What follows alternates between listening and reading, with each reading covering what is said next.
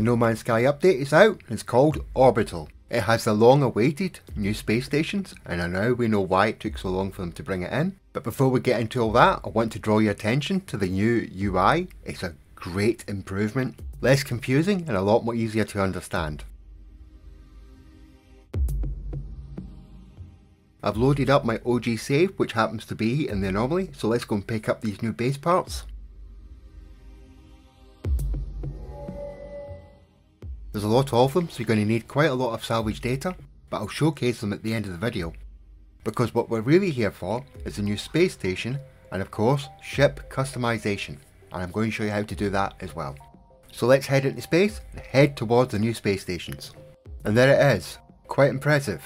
I'm going to take my time, taking all that all in, and then we'll head inside.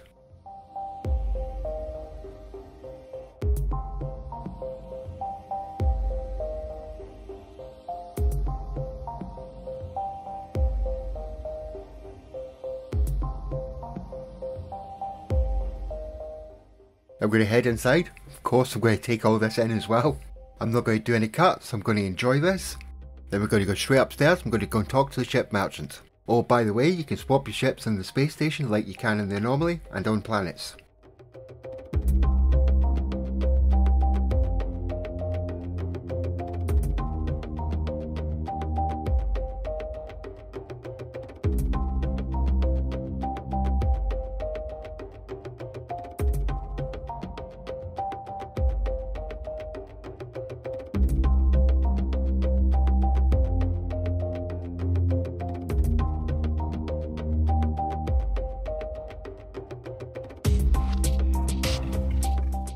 That's the suit guy, the multi-tool guy,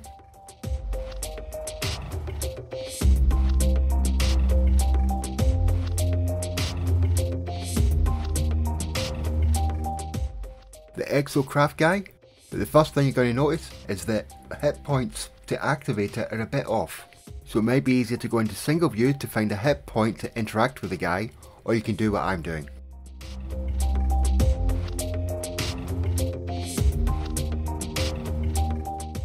Another issue you might encounter, as you can see, it's saying I've not got enough nanites. I got plenty of nanites.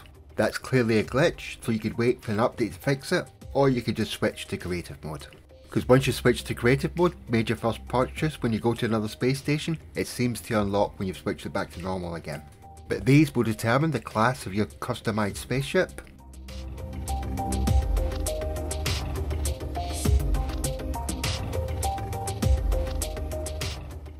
Before we go to the area to ship customize, let's go and speak to this guy. They've completely changed the way the guilds work. Now there's higher stuff to buy and sell, much better rewards.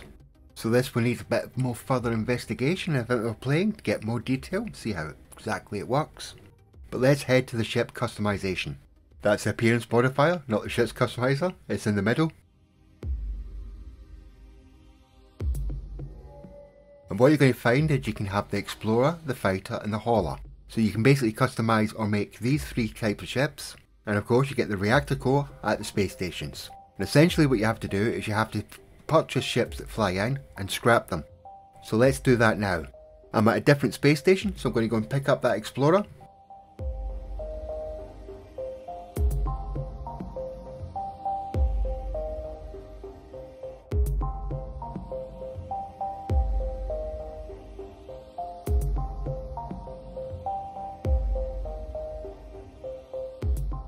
Once you've purchased the Explorer, you've got that long walk back to the scrapper.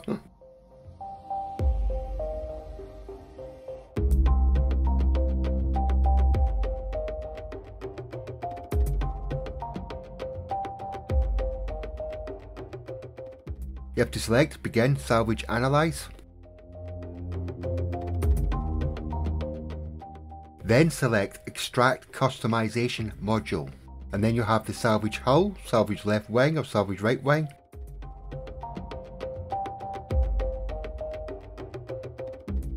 Then when you go to the ship customizer, you'll find the part that you've just got in the appropriate menu. And there's a lot of parts to get, so you're going to have to scrap a lot of ships. But at present I'm in a Kovac system, and what you'll find is they lean towards explorers more than any other ship. You will get the other ships there, but it's mostly going to be explorers. When you go to a gig system, what you'll find is it mostly leans towards haulers.